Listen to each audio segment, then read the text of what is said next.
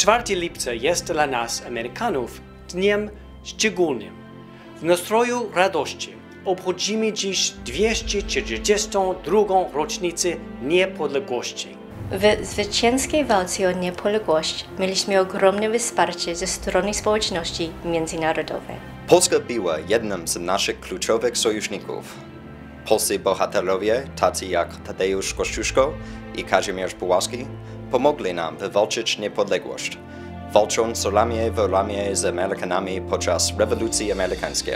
Z kolei w czasie I wojny światowej amerykański prezydent Woodrow Wilson okazał się najgorętszym orędownikiem polskich aspiracji niepodległościowych.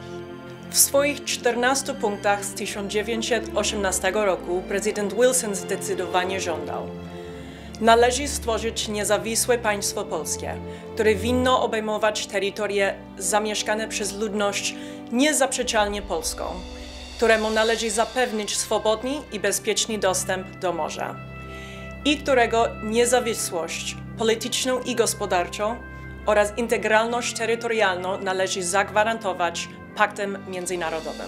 Amerykańscy dyplomaci w Polsce czują się zaszczyceni, mogą z pełnym przekonaniem powiedzieć, że idea niepodległości to zarazem most, więź i święta obietnica łączącą oba nasze narody.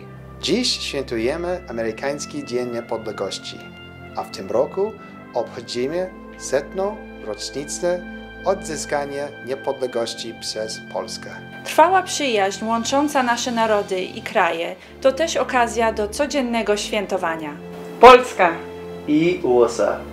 Za niepodległość. Za wolność. Za przyjaźń.